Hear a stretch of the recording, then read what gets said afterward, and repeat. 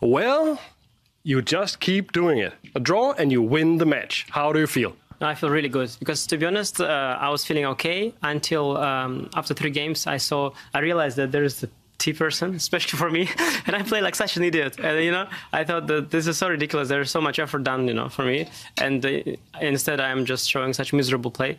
So I'm really happy that I managed to win the match after that. It seemed really hard. I played Teimour many times, and he's just a difficult opponent for me because he's confident against me, and he needs confidence. And if he's confident, he's very good, and it's very hard to come back against him and win the match. And I'm very happy that I managed to do that.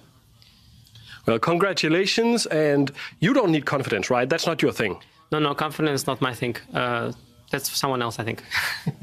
Well, congratulations, and we will see you tomorrow with more fantastic chess. Thank you, looking forward.